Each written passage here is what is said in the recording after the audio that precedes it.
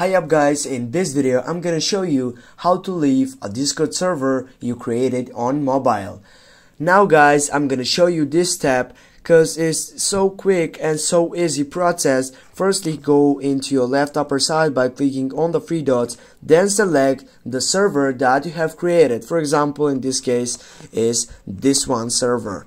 Now, how do I delete this server? What I need to do, just simply go click on the name of the server, and if I scroll down here you can see there is no option for leaving this Discord server.